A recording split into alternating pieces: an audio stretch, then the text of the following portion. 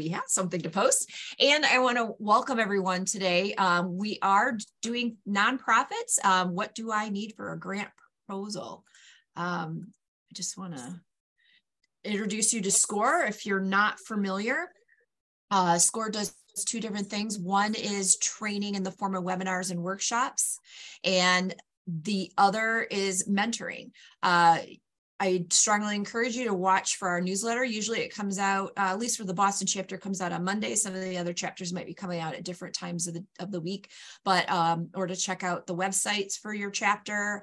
We have a lot of new topics, a lot of old topics that are always important. So I definitely encourage you to check that listing out.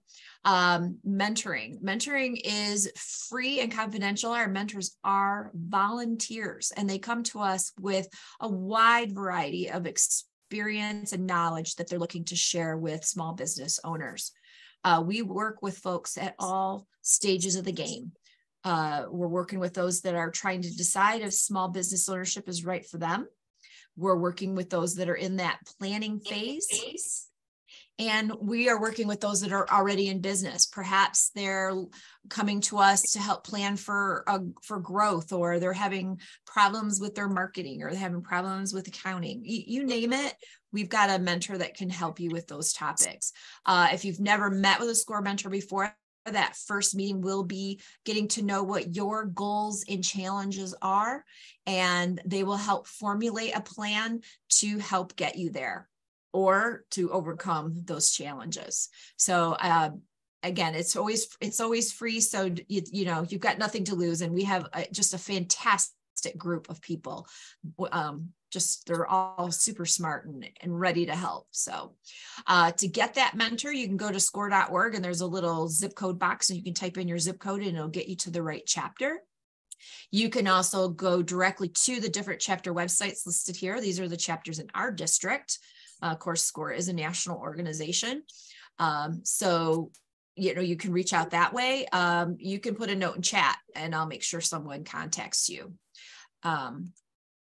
We do expect to have a good crowd on today. So we are definitely using the Q&A tab so we don't lose track of questions. Everything else can go into chat, but if you have a question you would like asked to our presenter today, please put it in that Q&A tab, so that when it comes time for the questions, I can easily find them. Because sometimes if you put them in chat, they're just a little bit difficult to track down, especially if there's a lot of things rolling through there. So definitely do that for us. Okay, I'm going to go ahead and pull down my share, and I would like to introduce you to a SCORE Boston mentor for us. This is Sam Solomon, and he is ahead of our nonprofit practice group, and is going to be able to answer and provide you with a tremendous amount of information today. So I'm handing it over to you, Sam. Well, thank you, Teresa. Teresa talked about the work we do with startup businesses, small businesses. When I first became a mentor several years ago, my expertise was in nonprofits because I was a consultant in nonprofits for about 30 years. And I thought for sure joining this business-focused organization was going to leave me with very little to do. I was pleased, in fact, to see that there were lots of people who wanted to establish nonprofits, and Teresa has directed a significant number of people to me over this time. So today, I'd like to focus on something that I'm quite familiar with. As a consultant to nonprofits, I did a lot of different things, but one thing I did consistently throughout my consulting work was preparing grant proposals, because most nonprofits need funding, and grants can provide a significant source of revenue for an organization that is in a good position to take advantage of it. So today I'm going to talk about the grant writing process generally, how to become eligible for grants, what the sources of grant funding are, and how to develop an effective grant proposal. And lastly, the types of supporting documents you should have available when you submit a grant proposal to a funder. I often hear the word grant used somewhat generally when organizations talk about generating funding. So I want to, excuse me, I'd like to try to distinguish between what a grant is and what the sources of grants are from other types of funding that sometimes nonprofits can be eligible for. A grant is funding that's provided by a funding organization. It might be a government agency. More often than not, grant funding comes from corporations that have charitable giving programs or foundations, of which there are many, and I'll talk a little bit about that later, that are interested in funding worthwhile projects and ideas that are brought to them. Overwhelmingly, these funders require applicants to be certified as tax-exempt nonprofit organizations under Section 501c3 of the Internal Revenue Service Code. Now, you may have heard of that designation. It is essential if you're seeking funding from a public foundation, such as a corporation or a freestanding established foundation. No doubt you've heard of some of the major foundations like Rockefeller and Ford, Kellogg, and so forth. In the greater Boston area where I primarily work, there are many foundations that support the work of nonprofits. I want to be clear that a grant is not a loan. It's money given to support a proposed project. It doesn't need to be repaid. There are some vehicles for where foundations invest, corporations will invest in a nonprofit to produce a certain result for a program that they may be interested in, but that is not considered a loan. It may have to be repaid. It's also different from contracts. Nonprofits are commonly eligible for contracts. Contracts primarily come from government agencies in Massachusetts and Rhode Island and other New England states. Contracts are issued on a competitive basis by government agencies, programs that you are generally familiar with that are overwhelmingly supported by state contracts and to some extent local contracts, city government contracts, things like the child care programs, youth development, elder support, a whole range of social service, also general education programs. But these are contracts that are awarded with the expectation that a particular type of service is going to be provided by the nonprofit that receives it and reported back to the funding agency in the government. What I'm going to focus on again is a grant, the whole grant process.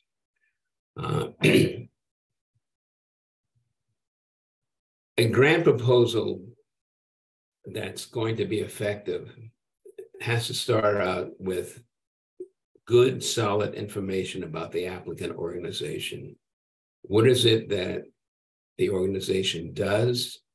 Specifically, why does the organization need the requested grant money?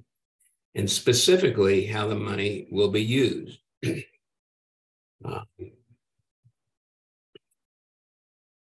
Generally, I did, as I said, I did a lot of grant writing, and one of the things that I think is very important is to draft an executive summary.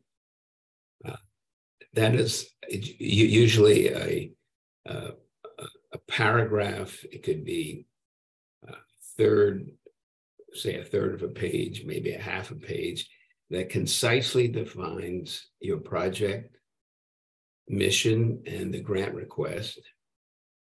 It outlines the basic needs and impact of the project. It provides an overview what the funder should expect the project to produce, and make the case briefly as to how the funder's grant will support the project. You want to have this summary right up front so that the reader of the proposal knows right at the outset who you are, what you're looking for. Foundations get hundreds and hundreds of proposals. So you want to get the attention of the grant reader right up front. And that's something to keep in mind. And you can achieve that by putting together a short executive summary. Excuse me. Then you get into the heart of the proposal, the real content. Central to a proposal is a statement of need. What's the issue that you're looking to address? This the specific issue. Do you have supporting data along with the sources of that data that can convince the funder that there is a real need in this area? For example, if you're looking to support a youth development program, talking about the area of impact, the community, how many youth there are that fit within this population, what sort of challenges they face on a day-to-day business, particularly in urban communities. Very important to be specific. What are some of the numbers that you can utilize? Then explaining why your organization has the best or one of the best solutions to address the problem that you are outlining. What's your experience? What have been some of your achievements in this area? Also, I think it's important to express some urgency. Why does this issue need to be addressed at the moment and for the foreseeable future? You want to create overall in this statement of need a sense that this is an important issue. We all read in the daily newspapers, mostly digital these days, and see on local television evidence of serious problems, for example, in dealing with youth that aren't in supporting programs. And if you're an agency that is attempting to address this program, or excuse me, this need, you're in a good position to speak from your experience about why it's important to deal with this issue in a timely way. Next, after the statement of need, it's important to highlight specific goals and outcomes that you expect You don't want just a general statement that we're going to run a program.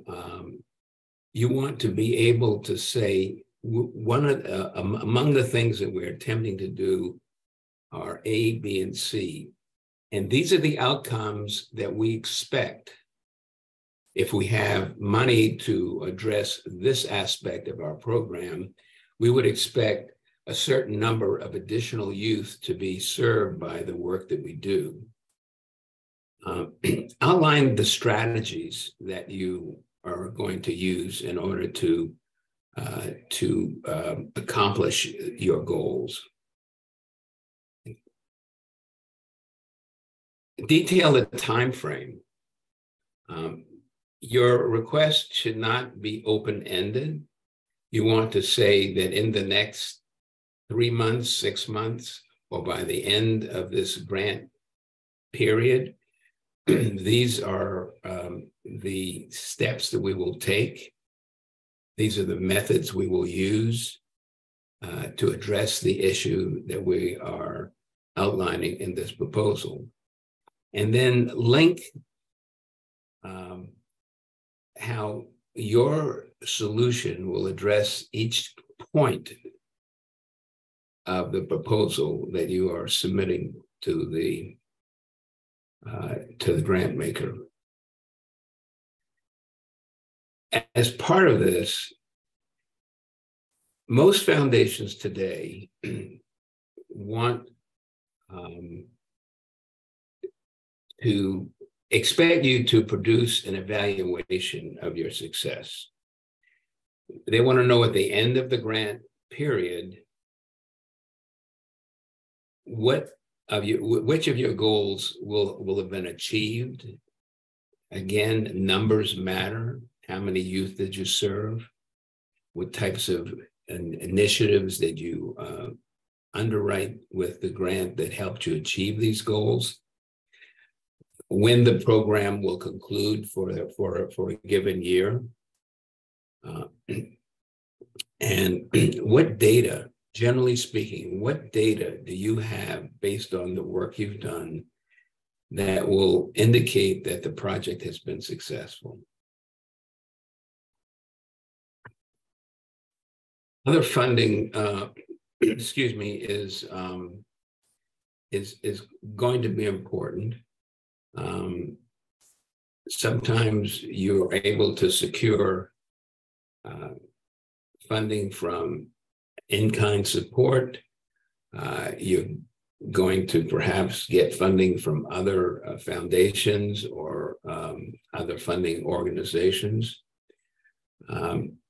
Foundations typically do not want to be the only funder for a program.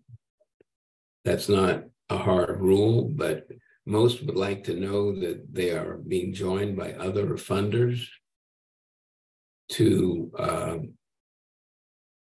support the work you're doing. And it's to your benefit as a, excuse me, as a program organization to have multiple funders that are underwriting this effort. So you're not dependent on one funder. It's also important to keep in mind that most foundations, and that's corporate and public foundations, will not support an organization indefinitely. What I typically found was that the cutoff often was after 3 years, because there's so many other organizations that are seeking funding.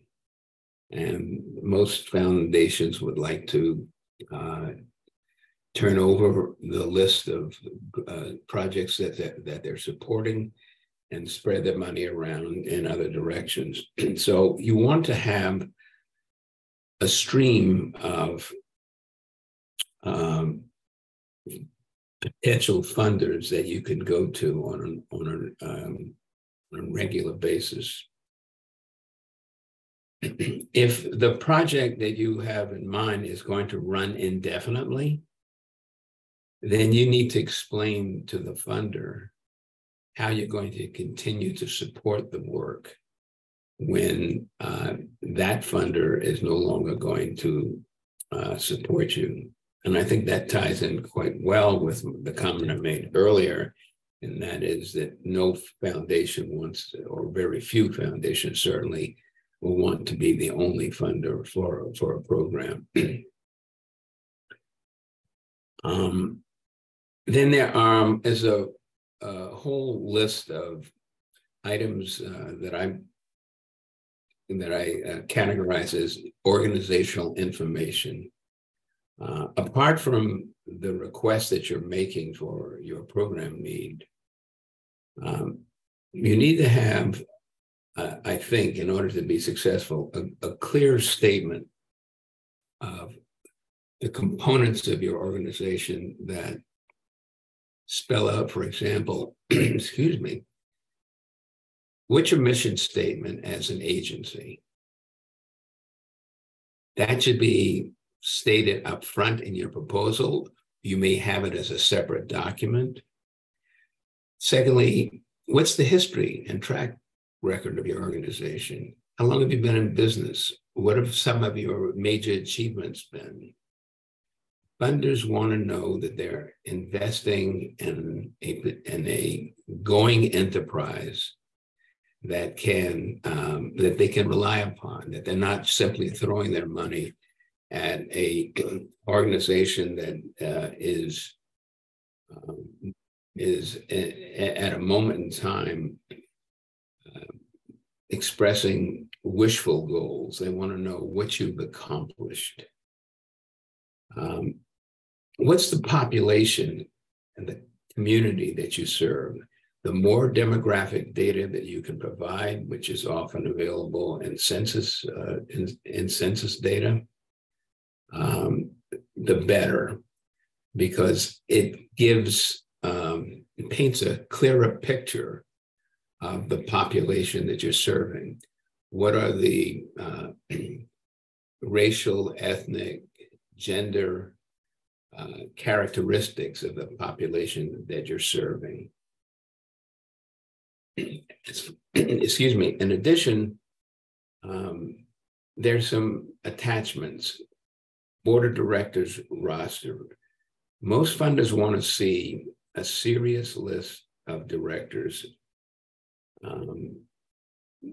And to the extent that you can add a brief clause or phrase that describes what each director's role in the community is, like, for example, if you have a bank officer or an educator, it gives more status to the board and sends a message that your board is a serious part of the organization that supports the work of the agency. You need to have an IRS tax exempt letter, and I'll briefly make the point that if you haven't been certified as a tax exempt organization by the IRS with a tax ID number, it'll be very difficult to get funding from foundations, corporate giving programs, because there are tax implications when a foundation gives money to an organization. It needs to account for that in a tax return that it submits each year. And what it submits each year is an IRS Form 990. Form 990 is essentially a tax return. Like for us as individuals, we submit a 1040. For organizations, nonprofit organizations, it's a 990.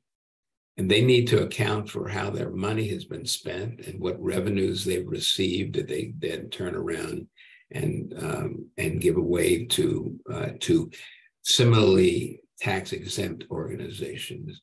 So if you haven't been approved by the IRS, that's a very important step to take before you start seeking support from funding organizations. Most foundations, corporate giving programs want to see an annual audited statement of your finances.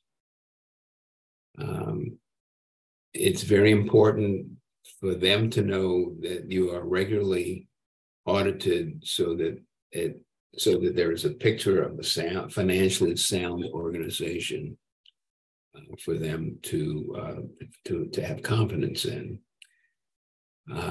Two more items. You need to submit an annual budget, spelling out your revenues and their source, your expenses in categories. You don't have to account for every line item, but a budget should let them know how much money is coming in, how much is going out, and for what purposes. And lastly, if you do an annual report, and not all organizations do, it's a good addendum to your application because it's a serious document that describes your work. Even if it isn't a fancy 4-color brochure, if you do just a written report of what your accomplishments have been in the past year, that's a very telling presentation to a funder. Anything you can do to underscore the seriousness of your organization and the way you conform to general requirements for grant making will support your effort. The project budget is also an important piece. You should be able to put a dollar amount on the costs that you are incurring or will incur for running the program. Many funders have a budget template that you fill out. In other cases, just the general budget form that you use will be sufficient. The budget, as I alluded to earlier, should spell out how much money you're requesting from the funder and how the funds will be used, supporting such things as staffing, general overhead, spelling out any income that's earned or received from contributions. Let's say you have an annual appeal and you get money from individual contributors, or you have a big event each year. You want to indicate how much revenue is from that event is invested in the programs. The budget is a very important piece because it helps the funder understand how you're going to spend the money. I think that Teresa is going to post this following information. I want to talk a little bit about it.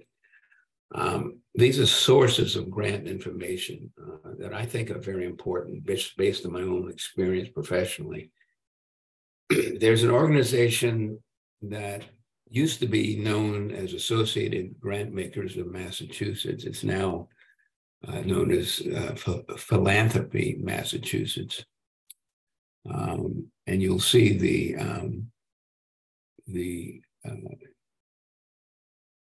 address, the digital address. I suggest strongly looking at that. They have the organization is one of the largest philanthropic libraries in the country, and certainly in New England. They have a wide range of philanthropic resources. If you're in the Boston area or expect to be in Boston, it's worth paying a visit to their library. They have staff that can be helpful and help in targeting funders that might be able to support the program that you have in mind. And I strongly suggest using it. if you are inclined, you can become a member of Philanthropy Massachusetts, so that you have access to their online library. But you can certainly access the information by visiting the library, which is in downtown Boston. I think you'd find it a very important resource, particularly in identifying funders in the southern New England area and perhaps even further north.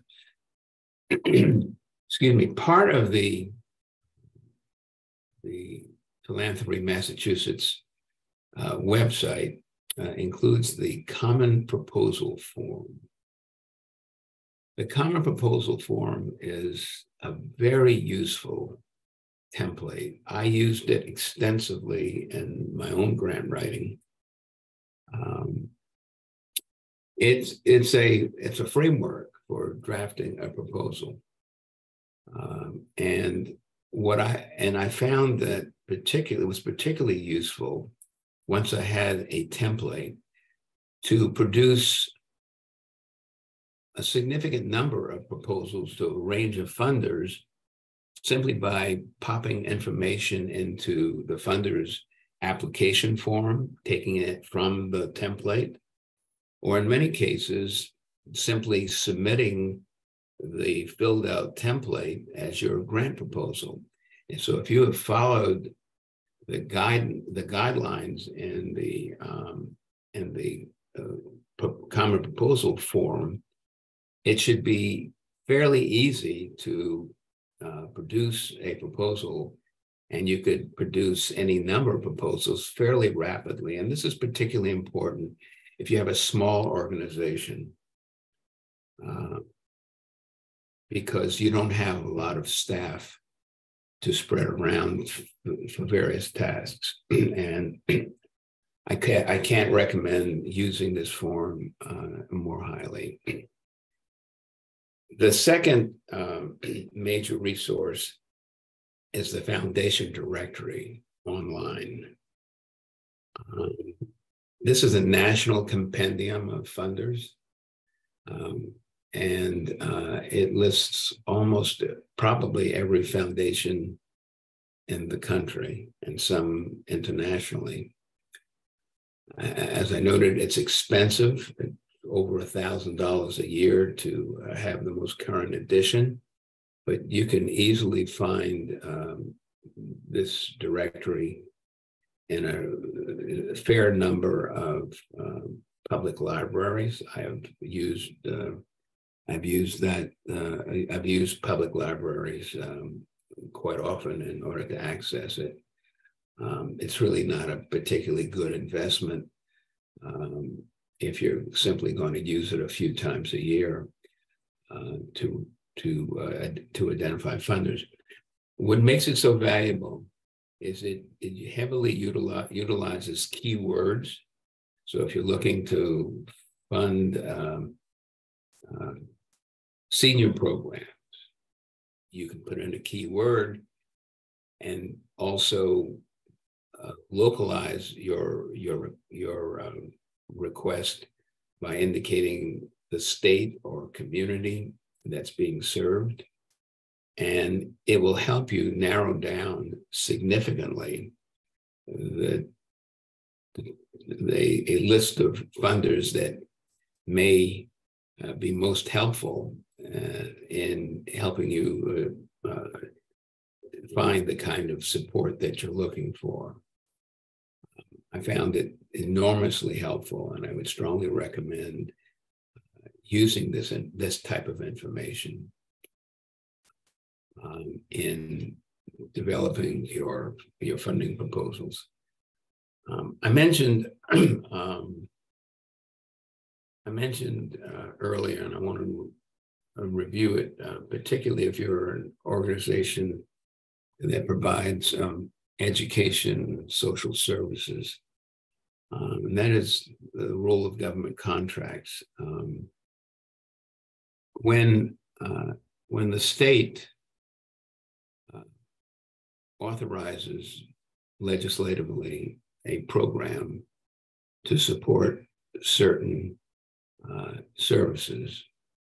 The state doesn't have the staffing that is typically required to provide those services. What the state typically does is send out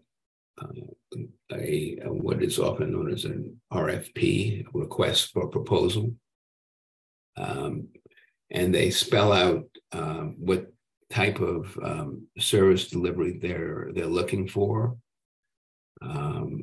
what the requirements for fulfilling or for qualifying under the RFP are, and the most common of these that I'm most familiar with are things like childcare, early education, healthcare. For example, if you're a part of a community health organization, community development is very big. Elder care, after school programs, youth development generally.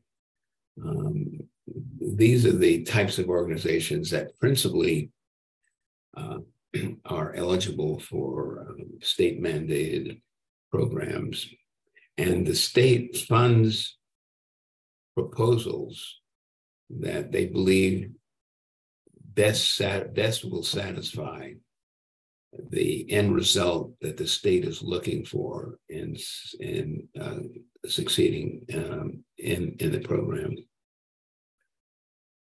Last point I would make is that if you have the luxury of some additional funding in-house, your funding goal can be enhanced by using the services of a skilled grant writer that can identify grant prospects, such as those that are available in the Foundation Directory or at Philanthropy Massachusetts, and then generating applications. That's sometimes a luxury that many small organizations can't afford. You can always hire somebody who works as a consultant to do grant writing. I was once part of an organization, a professional organization of nonprofit consultants, known as Nonprofit Consulting Network, very original. Through that organization, I made friends with many people who served the nonprofit world, and many of them were grant writers. And so you can hire a grant writer for a specified type of grant writing, let's say a special project, or for ongoing grant writing to support your budget. That's a general overview. I'm happy to answer questions that you may have, for as long as Teresa will allow me. Yeah, I do have questions listed. So definitely have a couple. And if people want to get any more listed, please go ahead and do that now. How difficult is it to obtain a grant for a new organization? Do you need to be in business for a certain time period to get a grant? Well, that was a question I I thought I might hear, and I would say it's difficult because you need a track record. And I have seen often new organizations, because a lot of the work I do with nonprofit clients at SCORE, these are startups, and there's an expectation that grants will be available to support. There are very, very few funders that will write or they will issue grant to a new organization. They want to see what you've done, what your support has been generally. Do you have a strong board of directors? Have you had success in raising money from individual donors, which is how many organizations start fundraising? They pull together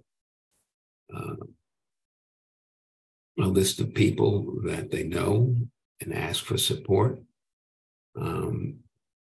I think individual fundraising is one of the best ways to expand your donor base. And one of the things that I strongly recommend is to go about the process of establishing a board of directors in a very strategic way.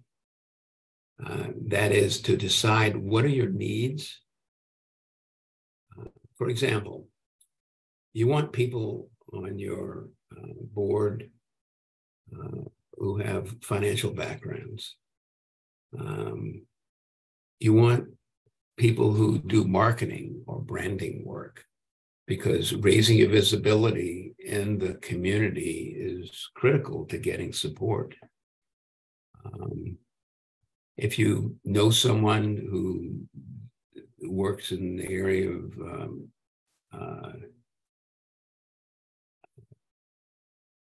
events, somebody who's skilled at planning events, that's very helpful. And frankly, you want people on your board who understand the importance of making personal contributions. I often said to clients that you shouldn't invest in people who are simply going to show up and have their names on the letterhead. You want people to be making contributions in various ways. There's a maxim that you want people to bring wealth, wisdom, or work. So in other words, you want people who have money that they can readily contribute, and hopefully in 4 and 5 figures. But you also want people who have experience. So if you're, for example, an educationally based organization, having an educator, someone with a lot of experience, is a very important component of an effective board. And then there are people who simply can't afford to give much money, but they pitch in to support the work of the organization. They show up. Very important to look for people like that. Looking to your friends who don't necessarily fit one of those categories, but may be an easy person to attract to your board, probably has limited value in terms of the strength of the organization. So I think board development is really important in a way in the effort to create a strong financial base. But it does take time to win the support of foundations, because they do want to see that you have been, that you've got a solid organization and that you have been successful in generating funding from a variety of sources beyond the foundation. I hope that responds to your question. Yeah. So if you don't have your 501c3 yet, is using a fiscal sponsor that does have that status, is that recommended? Yes, I strongly suggest that. For those of you who aren't familiar with the concept, if you're a new organization, a new nonprofit, it varies. It takes anywhere from 2 to 6 months to get your 501c3 tax exemption. In the meantime, if you can find an organization that's willing to take you on as a sponsored organization, you can use that organization, which has a 501c3 designation, to send out your grant requests and receive any funding that you obtain, and then transfer that money back to you. It's a little bit more complicated than that, but if you go on Google and look up fiscal sponsor, which is different than a fiscal agent, you will get a better understanding. But it's a great way to start raising money right from the beginning, and I often recommend that to new organizations. Okay. How imperative is having a board of directors to getting a grant? Yeah, I just sort of talked about that. I think it's very important. The more, to the extent that you have recognized and people with recognized names, but most importantly, that you can demonstrate that these are solid citizens, bankers, investors, people who are comfortable dealing, who professionally deal with money, having an accountant on your board says something about, I'm sorry? No, go ahead. It says something about how responsible you are fiscally. And I mentioned some other types of people that you would want to have earlier, but I think it's very important. And I strongly suggest putting the time in to find people who are willing to associate with your organization and bring strength to the organization. How often is it okay to go back and ask a grantor for funds again? Like, for example, if you've got a grant from someone in 2021, can we ask again now, or is there a time range? No, I mean, I can recall a small number of foundations who would say things like, this is a one-time grant only, or you're only eligible to come to us once every 3 years. But most funders don't put any restrictions like that on. They will let you know in the course of funding whether they're going to continue indefinitely, or whether there's an end point. But my experience is that funders are more than willing to continue supporting an organization for at least 2 or 3 cycles, and some even more than that. So definitely plan to go back unless there is a stop sign with your first grant. Okay. Does a fiscal sponsor have the right to hold or manage your organization's funds? We sometimes that creates some complications. The role of the fiscal sponsor is to submit a proposal that you have drafted, and then any funds that you receive should go into a special account that they maintain for you. It should be perhaps at their bank. And as soon as that money is received, they should transfer the money to your bank account. I strongly suggest that anytime you enter into a fiscal sponsor relationship, that you spell out the expectations in writing. I remember dealing with a SCORE client probably 2 or 3 years ago, who had a problem with its fiscal sponsor, because they didn't spell out in writing what the arrangement was, and the agency had mingled the funds with their own, and she was having difficulty in getting the money that that she was owed. Your funds received by the fiscal sponsor should never be mingled with the fiscal sponsor's money. They should set up a separate account for the purpose of serving as a pass-through, and to provide that money to you when it's received. So you can go online again, and you could find a lot of information on fiscal sponsorships. There may, in fact, be sample agreements that you can utilize. So definitely do that.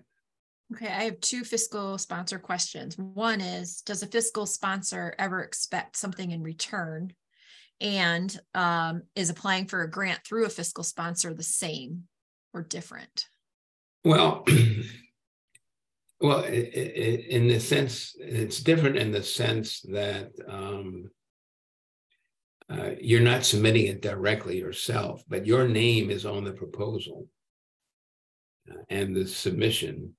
And there should be some indication in the submission that the fiscal sponsor is submitting it on your behalf. That needs to be very clear so that the funder knows what the arrangement is. And remind me again the first question. Oh, shoot, I forgot. Sorry, I already closed it. Let me go back and find it. Oh, shoot. I should have started off with number one. Sorry. No, it's not. It's not your fault. Oh, does a fiscal sponsor expect anything in return? They shouldn't, but money does strange things. So they may want a fee. And I think it's appropriate if the fiscal sponsor has any expenses that's related to setting up the account. But I think it's best not to suggest it. It's also good, to the extent you can, to arrange such a relationship with an organization whose leadership you know. That isn't always the case, but there's some organizations that don't want any part of it, and so they won't even agree to do the sponsorship. I see there's a question. A question just came up. The fiscal sponsor charges a flat fee. I missed the rest of it. I think it was 1.25%. I'm not sure. Yeah, 5 to 12% flat fee. Yeah, I if that's the deal, best deal you can get, I guess you'd have to do it. But it's certainly defensible if you're going to, through a certain amount of activity in order to produce or to fulfill your part of the agreement. But that amount is probably excessive, I think, because it cuts into what is probably going to be limited funding for you. I do have a question about it's called Network for Good. Have you heard of them? And I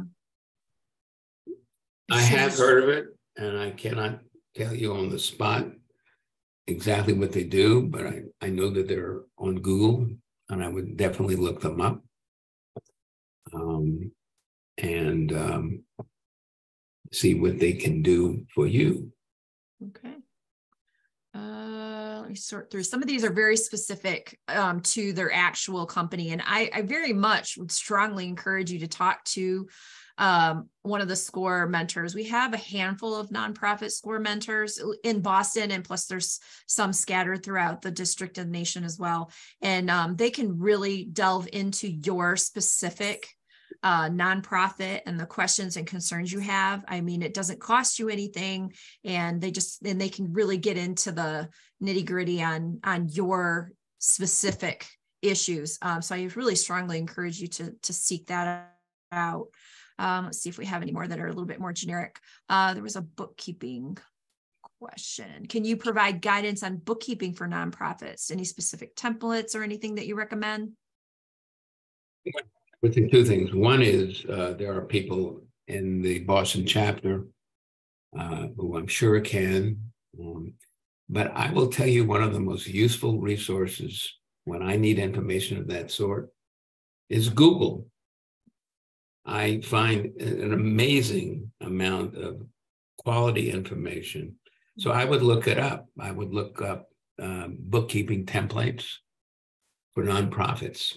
Right. And we definitely have mentors that have bookkeeping backgrounds or accounting backgrounds that can absolutely absolutely help you with that information too.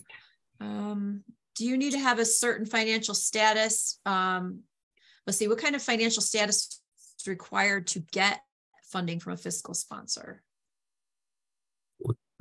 Well,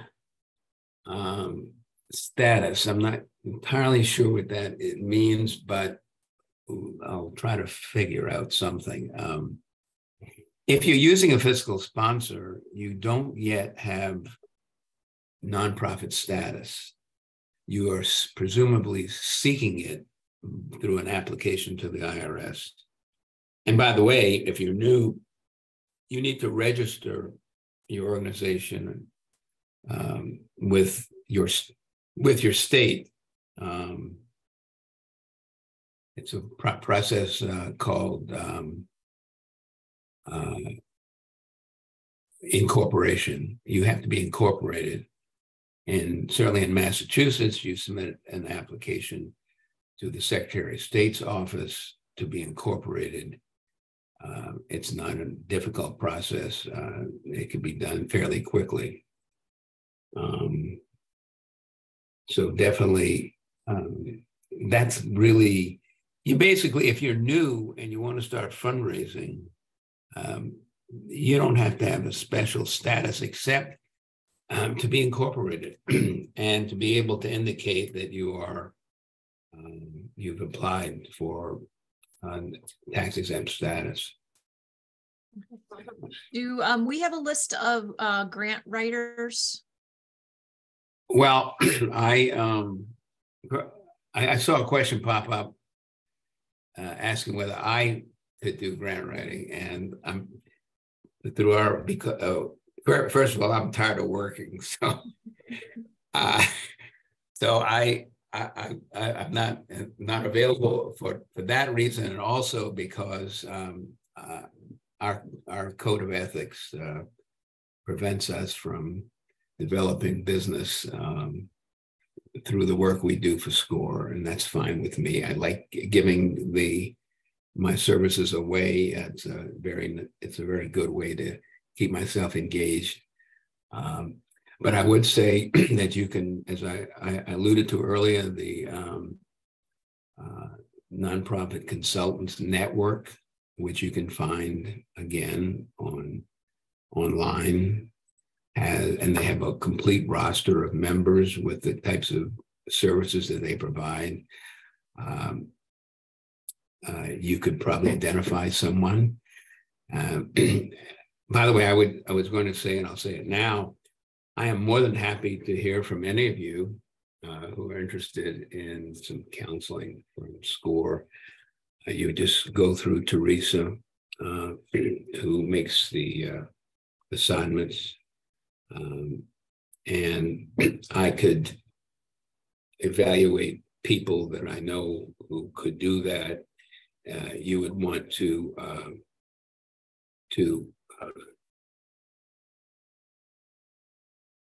find people who have specific experience in grant writing, who know the sort of the grant making lay of the land in the greater Boston area, or if you're in another state, again, it would provide the same kind of information. But we're here. And I just put my email into the into the chat, I can help you schedule with any of our nonprofit mentors here at SCORE Boston, or if you just email me and say, hey, I want to meet with somebody in my chapter, I can direct you in the right direction to help connect with one of them. Absolutely do that for you. So I think we're going to go ahead and wrap it up. I think we had a lot of great questions, and I strongly encourage you to reach out to us. Thanks, Sam, for sharing your knowledge with us today. And yeah, thanks, everyone, and have a great day. Yeah, Teresa, I just saw a question about Philadelphia. And there is a SCORE chapter in Philadelphia, I'm confident. We operate locally here, but I've served clients from different parts of the country because we have a broad national network. And so take advantage of this. Yeah, they can go to the score.org website, and you can put in your zip code and put in a request for a nonprofit mentor, and they'll connect you with somebody in Philadelphia if that's what you prefer. So, okay. All right. Thanks, everyone. Bye. Bye.